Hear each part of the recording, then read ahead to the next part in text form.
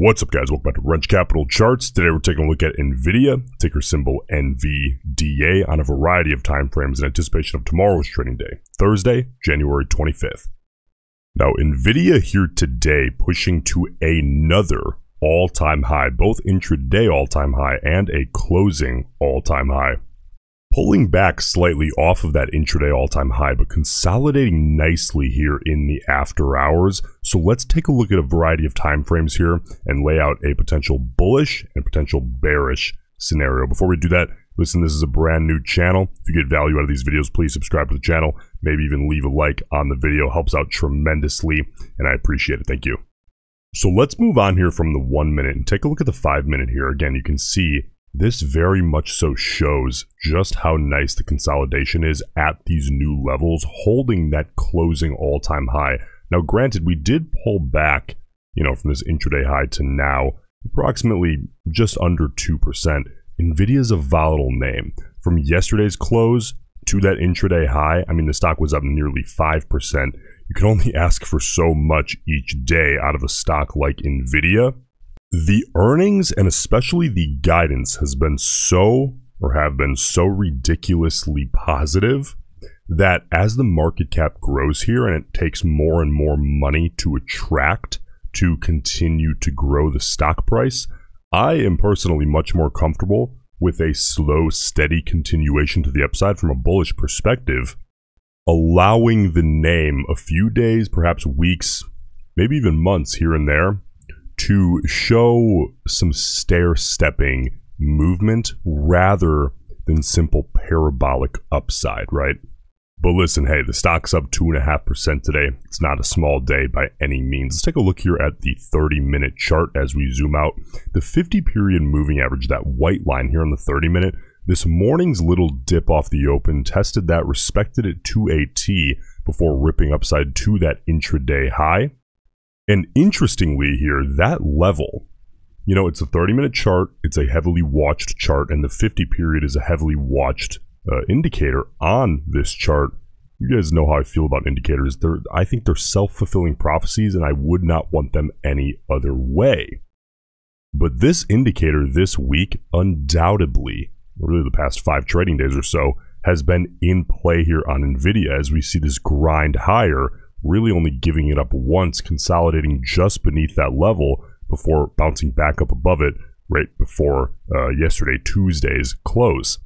And remember, if you're looking to put on a trade, you want as many different things on as many different time frames lining up for you as possible. So it's important to keep track of all the time frames and what's currently in play on those time frames. So let's take a look now at the 4-hour chart. You can see here, pulling away heavily ever since January 8th above the 50-period moving average here on the 4-hour.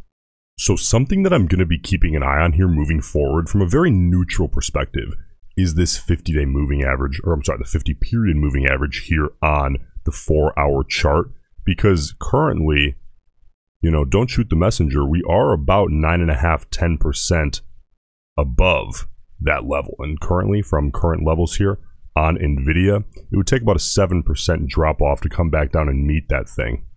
So if you're a bull looking at the 4-hour chart right now, you're really looking ideally for maximum volume and time consolidating up here well above $600 a share to suck that 50-period moving average here on the 4-hour chart upside, ideally above $600 a share, to just add another level to potentially help hold on to that psychological level that we recently picked up here of 600. Now, let's look at the granddaddy of all of them, the 2-year, really the daily chart here.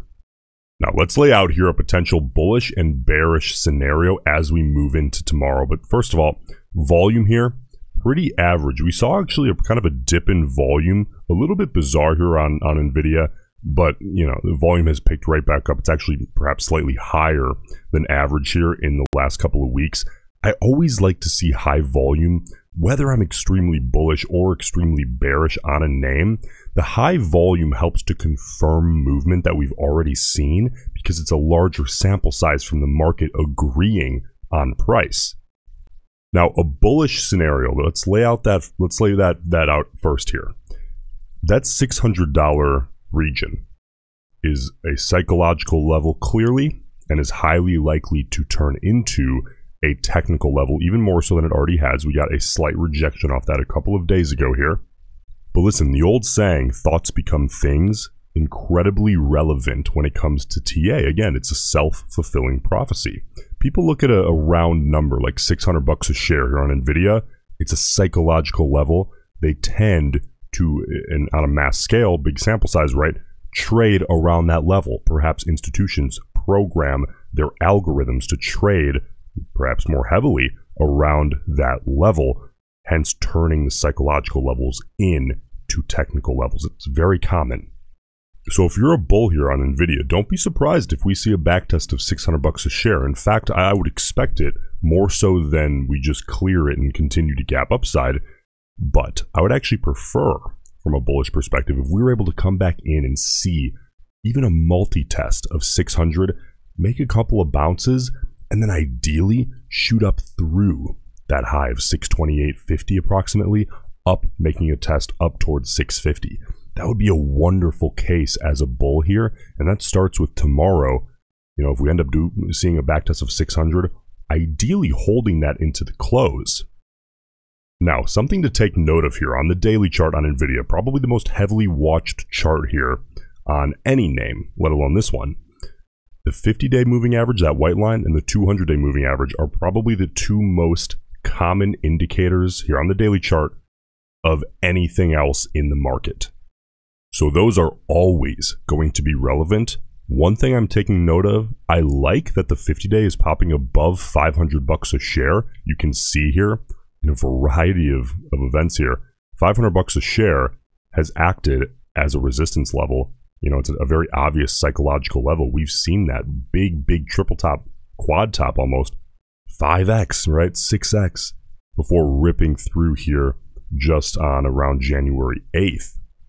So ideally, you know, if I'm looking at this from a bullish perspective, I want volume high, and I want Nvidia spending, you know, even, listen, if it goes sideways for a month, I don't care. As long as it holds 600 and spends time above there with good volume, you know what that's doing? It's not accomplishing nothing. It's sucking this 50-day up toward 550 as quickly as possible. And it's going to take time. You know, this is a daily chart. It takes time to move these things. But, you know, inevitably, I would want that 50-day as close to $600 a share as possible, because that offers another level to act as a potential support level, a supporting factor, right? And that all starts with holding 600 tomorrow, perhaps the next couple of days. Now, if you're a bear, you're thinking one thing here looking at Nvidia.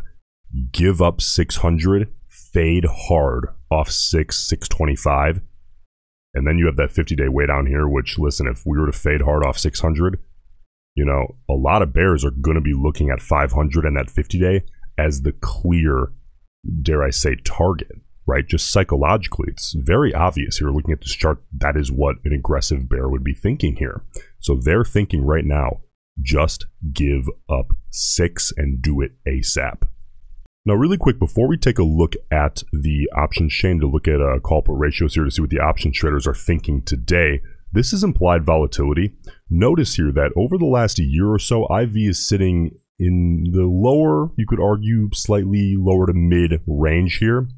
For those of us that are buying options, right, that's good to see. You want all of that Vega value, as much of it as possible, squeezed out of those contracts when you're buying them to open up the opportunity of IV pump.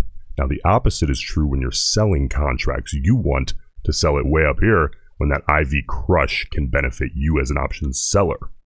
Now, just remember, with IV, you can only compare it to itself. You can't compare it to other stocks. It doesn't really work that way.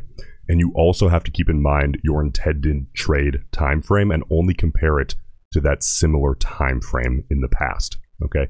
Now let's take a look and see what the option traders on Nvidia here are thinking today. 1.956 million total contracts traded, 1.16 million calls, 793,000 puts. So this chain as a whole, undeniably leaning to the bullish side, but what I really like to pull out of this is the short-term data, right? This is a video heading into tomorrow. These are going to be done frequently, right? So we need to look at short-term data. How do we get that? There's actually a really good way to do it that a lot of people don't know of or overlook. That 0 to 20 delta range. Think about what those are, right? Those are the out-of-the-money, cheapy, gambly style calls and puts. Most of the time, those are going to be really short dated. So what this volume number gives us is sentiment based on like how are the short-term speculators positioning themselves, and what's the call to put ratio there? 268,700 calls in that delta range of 0 to 20, 415,500 puts. So we're actually seeing the short-term bearish speculators outweighing the short-term bullish speculators. But as is typical with these big blue chip companies and ETFs, we're seeing that higher quality money, that 41 to 100 delta, especially the 61 to 100 delta, those in the money, oftentimes longer dated, sometimes LEAP contracts, right? LEAPS contracts, long-term equity anticipation securities, with a much higher volume on the call side compared to the put side. So overall chain here, leaning to the bullish side, mid and longer term, leaning to the bullish side, very short term, the short term speculators leaning pretty bearish here.